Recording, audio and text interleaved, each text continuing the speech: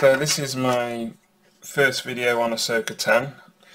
I've got far enough along in my other projects that I don't mind starting this one now. Plus I've got all the equipment and all the bits and bobs ready to go. So I figured I'd just make this first video just showing you how I get the LEDs inside these lightsabers and basically how to plan for the wiring, because you can't just print it off like you're going to do a normal model, because you're going to run into a lot of problems. So I'm just going to run through a few of the things that you're going to run into and some of the tools that you're going to need to be able to do this.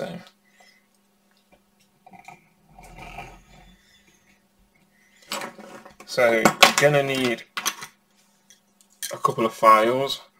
I recommend using the round one and the square one. They're the most effective. You're going to need some tweezers, some pliers. Obviously you're going to need some LEDs. So there's lots of different types of LEDs that you can use, but for this model you're going to need 3mm standard super bright LEDs. I say super bright because that's what they're advertised as. I don't think they're any brighter than any other LED, to be honest with you, but that's what you're going to need. And you want the 12-volt transistor built in. That's kind of important. So you don't just want to buy an LED and wire it up yourself, because you might run into some problems along the way. So these tiny little ones, they're easier to get into position, but they're not very bright. So you have to bunch them together, or you have to focus them with like a 3mm laser focusing lens that you would normally put on a laser diode. And the other type is just your standard 5mm LED.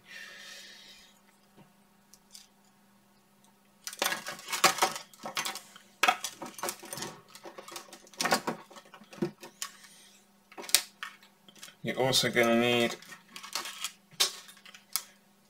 2 strips of 3mm light gathering acrylic rod, diode on the brain. This is going to be to go inside the lightsaber core, so it's going to carry the light down the lightsaber to the end.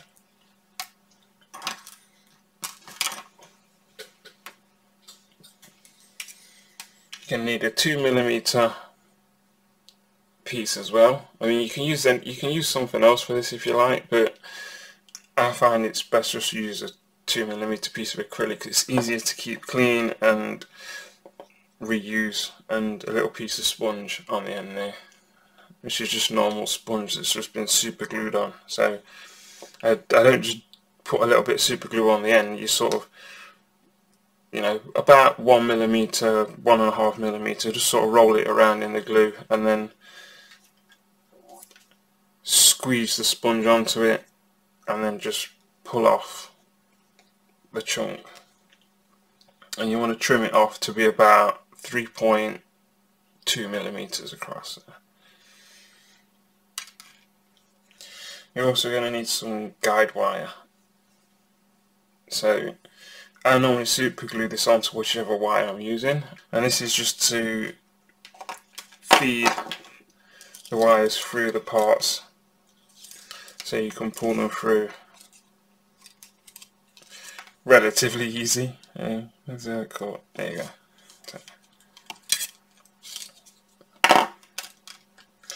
So that's like all the equipment that you're going to need. For the lightsabers, you're also going to need some clear varnish. I use this stuff because it's quick drying and it's by Polyvine. So 15 minutes, and you put 2 to 3 coats on the inside. So this is also good for a lot of 3D prints. I mean, nearly all my transparent prints, this is what I would coat them with. And it's also food safe. So if you was to print off, I don't know why you would, but if you did print off a cup or something, or a wine glass or something, I don't know, you could actually use it if you painted it with that. So anyway, if you plan on putting electrics inside your model, you're going to have to plan for the cables. You're going to have to add extra holes. You can see here I've put extra holes at the side here. This one, because it is a little bit tricky because there's a big sort of crease into the clothing here, and so even on the I made sure that I did 2 of some parts just in case. So even on the one that I haven't broke through, you can sort of see the whitening where it stressed it. That's how close you have to be. So you have to be careful when you're doing the sanding part. And the reason why normally you would just put the hole through these joining parts so that it can just join together like that, but for some parts of the model, it don't matter what you do, it will not put a hole through it, so you have to put it next to it. So it's, you know, it's just the way it is. So you want to make sure that when you slice the model that you line the holes up correctly so that the cable is just going to feed straight through. So when you load all these parts into Chisselbox, or you can't really use lychee for this sort of stuff because of the lightsabers, you have to hollow the model below 1mm, and you can't do that in lychee, so you can't print the lightsabers, so, and you can't print the hands. So when you slice the model, normally you would orientate the model to hide the supports as best as possible, and you won't really care too much whether they're vertical or horizontal, it doesn't matter. But when you're feeding cables through, you have to be able to remove all those supports before you start, so you have to turn it into a completely hollow model. And I'll do that by putting holes in these joints and then just sanding through. Sometimes we'll hollow out the whole section, which is what I've done on this one. And what this will do is it allow you to sort of stab away at the supports, and then you can use your pliers to pull them all out basically. Once you've got all those removed, that's when you want to use your guide wire to feed the cables into the part. You want to start with the most difficult part, so you don't really want to be putting the wire up through the body and then trying to get it to come out of that little hole there. So you can start with the small hole and pull it through until it comes out the other side, and then put some tape on it, or if you possible, tape it to the model itself so it's not going to come loose or fall out. These are technically temporary, so once I've sanded down all the milliput from the holes, from the suction, because you don't want suction on these parts and stuff, especially with you removing a lot of the supports. So you're using minimum supports on the inside of all these parts. So if there's suction, it's going to cause you problems. So I tend to put quite a few holes on these sort of models. So there's like 1, 2, 3, 4, 5 and 6. So 6 holes for this arm. So once this arm's all cleaned up, and once everything's painted, you would solder these cables on. So, and then you'd use some of this heat wrap stuff to join them up. Don't use insulator tape. It's not going to work. So it's going to catch on stuff inside, and it's just going to come apart and just ruin your day. So once you've soldered these wires on, you would pull this down. So once you've got both arms soldered on, so you'd have both lightsabers connected. You would then pull on these cables and pull the wires down into the center. They'll stop about here. Then you want to cut off this extra cable, solder up the positives and negatives together, and that way you're ready to join the top half to the bottom half. And you would basically, it's the same with the legs. So some parts are going to be really difficult to get a cable through, like this one was. It's so difficult that you can't even pull it through. You know, you can't run it through the support here because it won't. The model it's only about 2.5 millimeters, the post itself, so you can't. It's about half an inch long, so you're not gonna. It won't allow you to put a hole through that. So you have to do it here at the front of the toe, and you have to sort of sand into the main boot, the main hole. So I'm not sure, you can't see it here, but if you don't know if you can see the cable moving inside it. So it goes through this hole here and it comes out into this square, and I basically use the square file to cut a channel so that the cable fits into it, and then I pulled it through the top. So I will work on this piece and I'll work on its connecting piece. So it's important that you make sure that all your joins fit together as perfect as possible. So you don't want any big gaps, because you're not going to, once everything's painted and you finally put this together, you're not going to really be able to fill any gaps or fix those gaps. So it's important to try and get them all, you know, now before you start painting. So, but for like this model, this middle section, once you've painted everything up, you just clip those together, glue it in place, and it'll just take a few seconds to just run that cable through.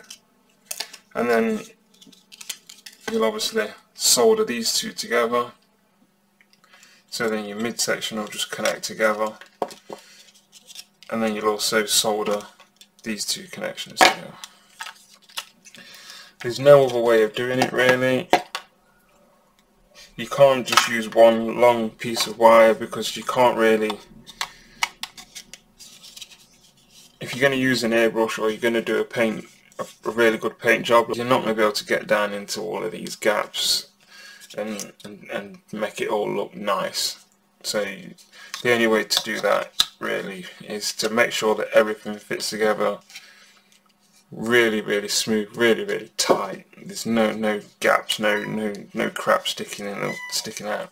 The reason why you can't use lighter, like I say, you can't hollow past 1 millimeter, and for the saber blades you have to be able to fit a core inside. If you don't fit a core inside, they're just going to bend. And I've tried filling them with epoxy resin. I've tried 2mm cores, 3mm cores and epoxy resin, different thicknesses. They all just bend, especially solid ones. There's nothing you can do to stop them from warping.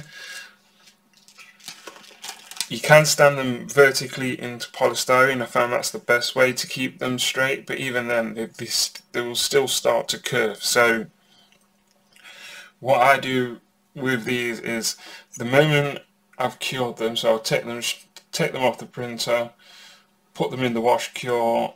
As soon as I've washed them, I will cure them for about 1.5 minutes, standing up in a glass. So you want to keep them as vertical as possible. And then I just take them. Sometimes it's still a bit tacky even. You want to leave the hole at the top. This little hole at the bottom, don't worry about that at the moment. And just stick them in some polystyrene so that the stay vertical. And just leave them in the shade somewhere.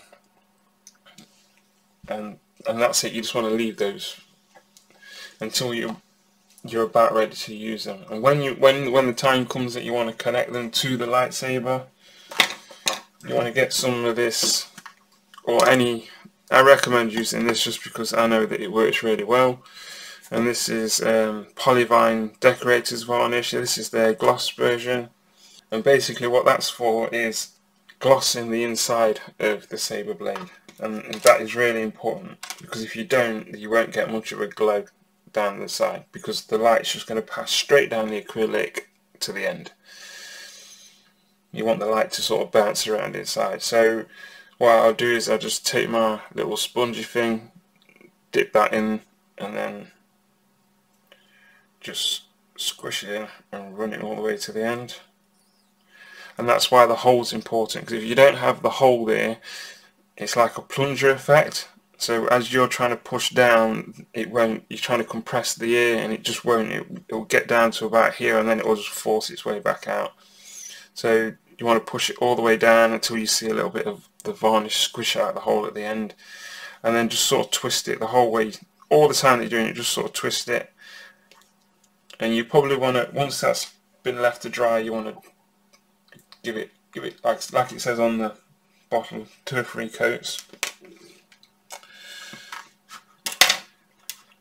When it comes to assembling the acrylic rod, try to make sure that you've sanded off the corners. So you're not, I don't mean the very tip, you want one edge clean at least, but the end that you're going to insert into the lightsaber, you want to round that off a little bit, otherwise it's going to scratch all the varnish off that you've just painted on the inside. So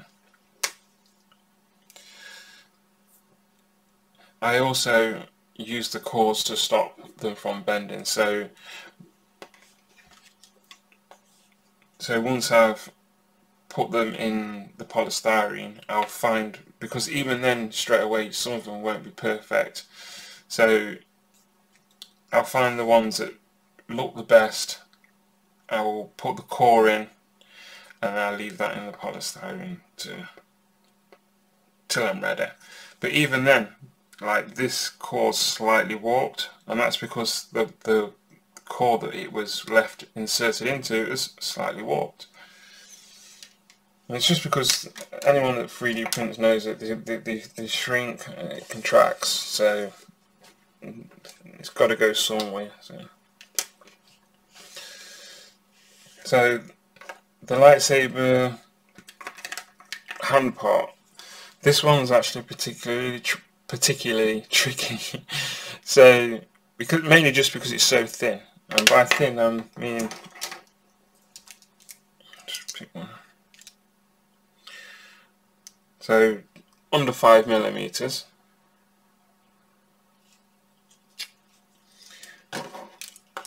and you've got to fit something that's 2.65mm. That's actually slipped off the thing there, so it's actually bigger, I think. 1 second.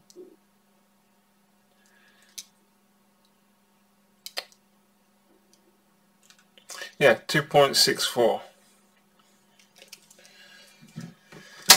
So obviously this needs to go inside this.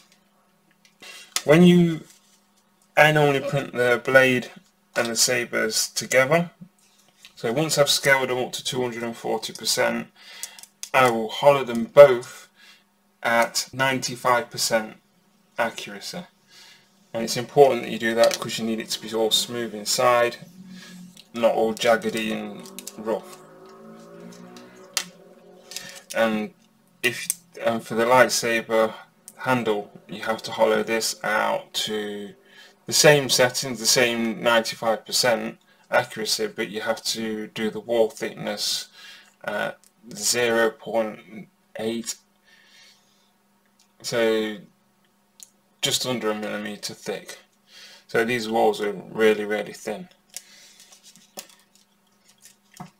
Once you've made the hole into the lightsaber, you need to use the round file to basically make the hole big enough to be able to fit the LED. So I normally just keep testing it until the LED can fit inside there. Basically you need to do the next stage without touching the circle. So take the square chisel, the square file, sorry, and you're going to want to keep chipping away inside. So like at the moment I can see this file where it comes to here. And you can't just do one straight line through it, that doesn't work. You have to channel the whole part. So you have to just sort of keep angling it until you've cleaned out the whole thing down to about here. Once you've done that, it will enable you to slide the cables down and fit the resistor and this heat shrink stuff. Now I took these off because I desoldered one and it doesn't work. When you try and put it inside, it will crumple. You also can't, you've got to have the heat shrink to stop them making contact. So the resistor and the heat shrink is basically what strengthens this LED enough to be able to be forced down inside this lightsaber, and it does take some force. You can put a little bit of, I use the same grease that I use on my printer rails, so I just put a little bit on there and it makes it a little bit easier to sort of get in there. But I'm not going to lie, it's not easy. What's harder is the other side. So depending on which orientation you want the lightsabers to be in is how difficult it's going to be. So if you print the original hand with both lightsabers swept back, you're going to need to send the cable down the lightsaber and then hook it straight back on itself. So either method, you have to make a big hole for your cables.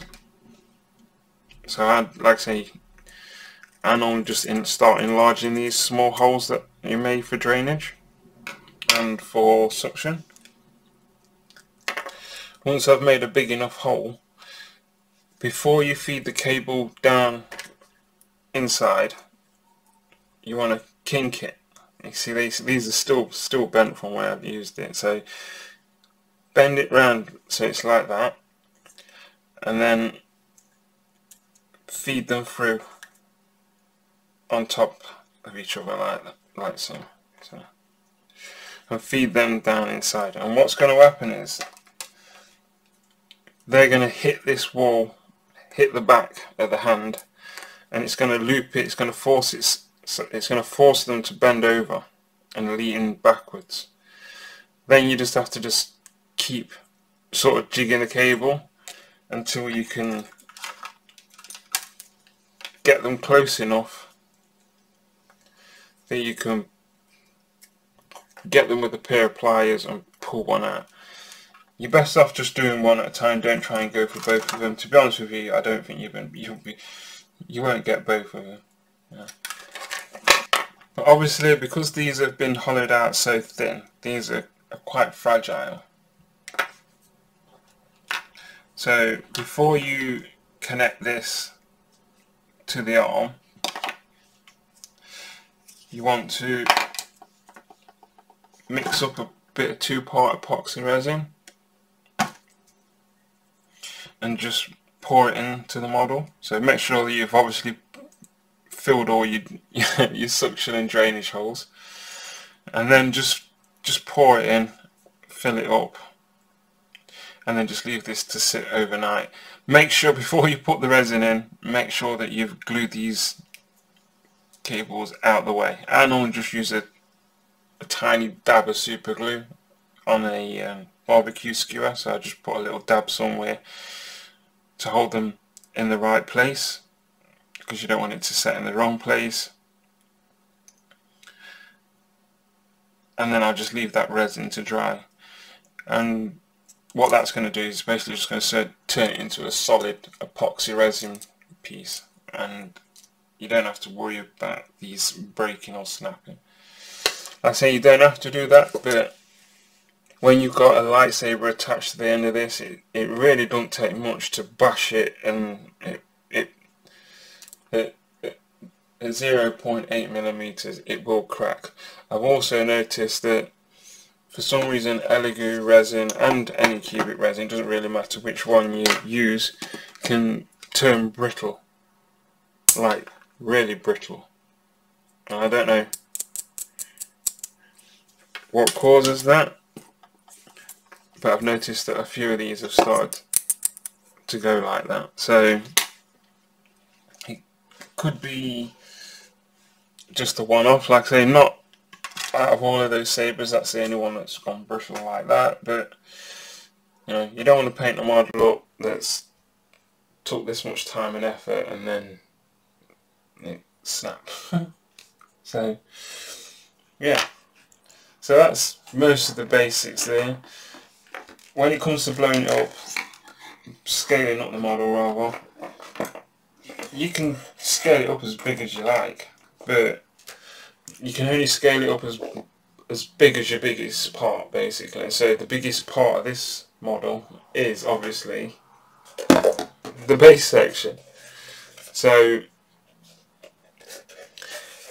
if I scaled this up to 240%, it would, you know, it would never fit on a Mono X or an Elegoo Saturn. So obviously I cut it in half, and then once I cut it in half, I had to put an extra slice along this edge here. So there's an extra piece taken off.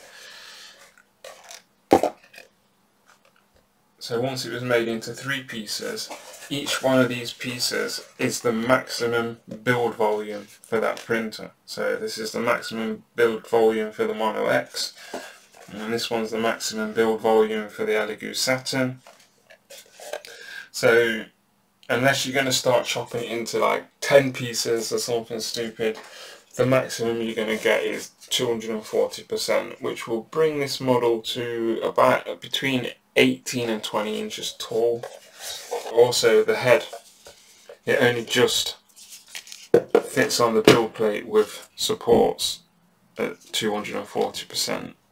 So what I normally do is I would normally just select all the files, all the STL files that you download, drag them all straight over to Chitterbox and just drop the whole lot in, and then just look at all the parts, find out which one's the biggest part and how you're going to deal with it. Is it a part that can be cut? Because some parts can't be cut, if that makes sense. Like if this was the biggest part and you want to run a cut through this, it's not going to work.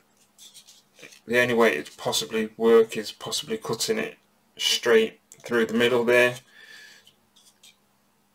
and it's going to make a mess.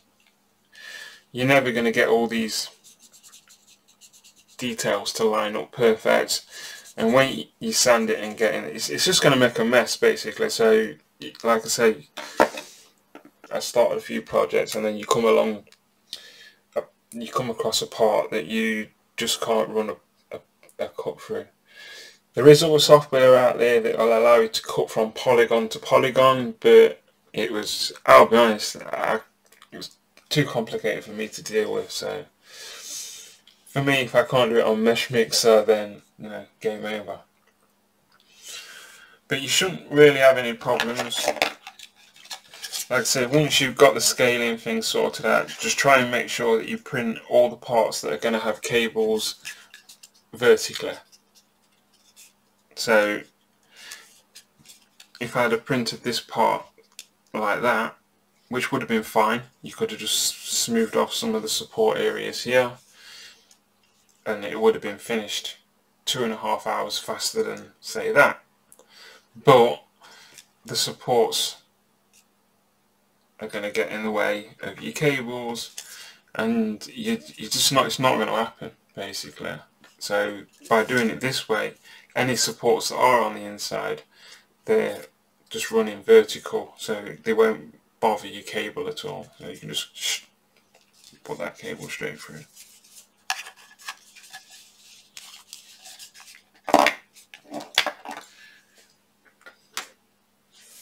So that's more or less it for this video.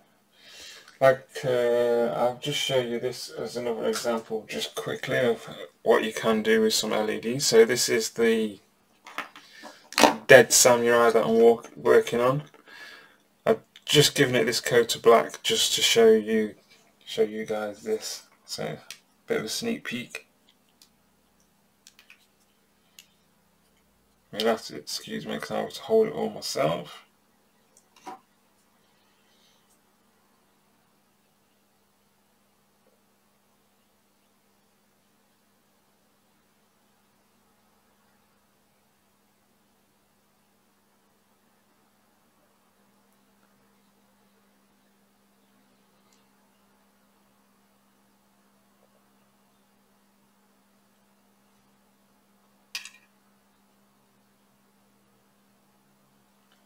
And I'm not just stopping there either. What I've done is I've reprinted his hand and his body so that I can run a micro LED in blue. So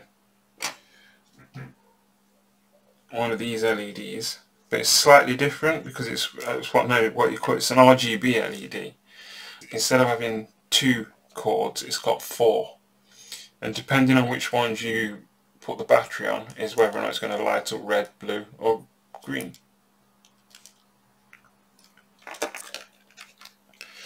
This has got a kink on the end, so I'm probably not going to be able to get it to go down all the way, but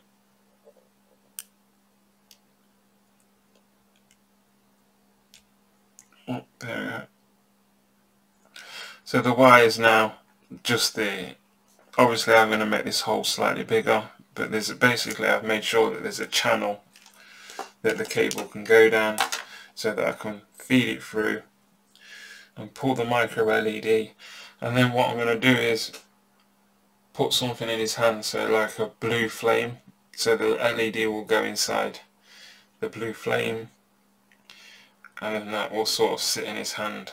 So instead of him just looking at a plain hand, he'll have these blue eyes and looking at a blue glowing flame.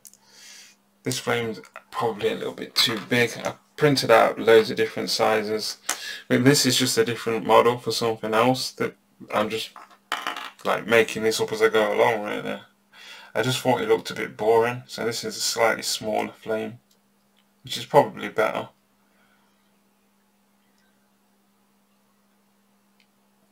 So I'm not actually just going to use one of these 3D printed parts either.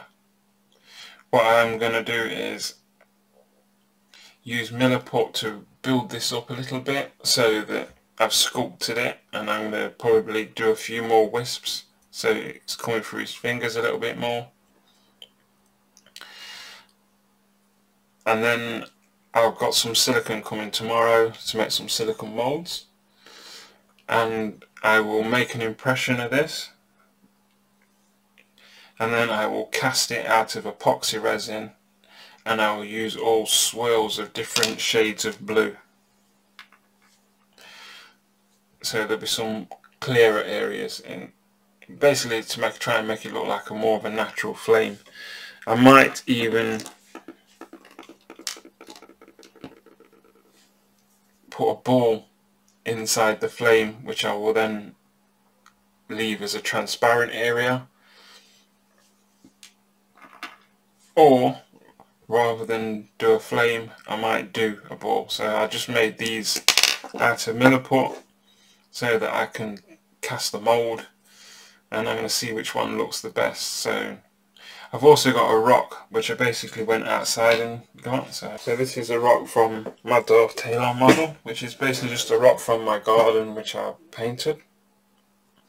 I just popped it on a stick and airbrushed it the same as everything else.